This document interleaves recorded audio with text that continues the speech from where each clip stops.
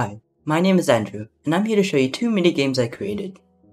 I made them because I recently had COVID and was stuck at home with nothing to do. So, I decided to combine Minecraft, a game I enjoy, and coding. It is split into two Python products that are connected.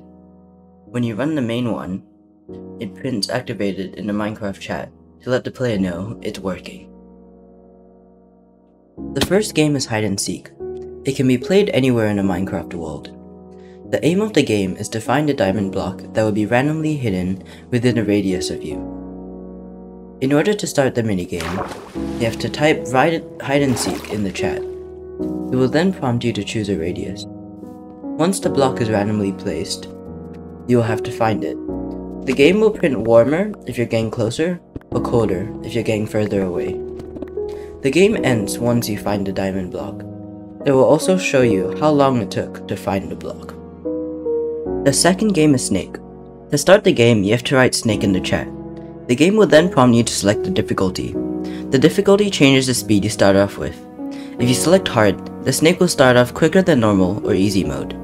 Each diamond block you collect will increase your speed slightly. To control the snake, you have to type W, A, S, or D in the chat.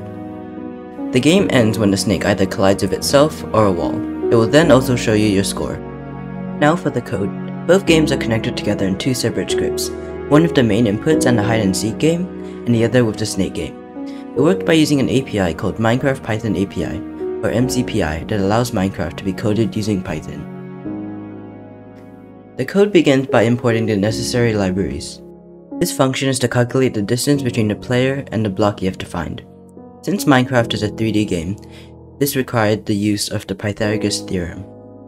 This is the main game loop. It runs once the script is activated. This starts both of the games by taking the player's input. For starting the snake, it uses a sub-process library to run the snake program. This uses the same libraries as the main one. It creates the board with gravel and sand using the calculated corners. To create a checkerboard type look, even blocks of sand and odd blocks of gravel. The next function is for detecting when the snake eats a diamond block or collides with itself, or the wall.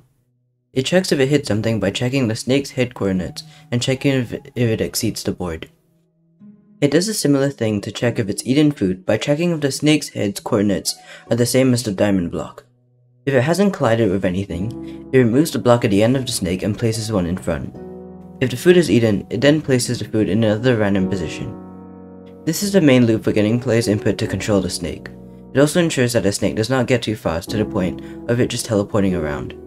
It updates the food and sets the speed of the snake.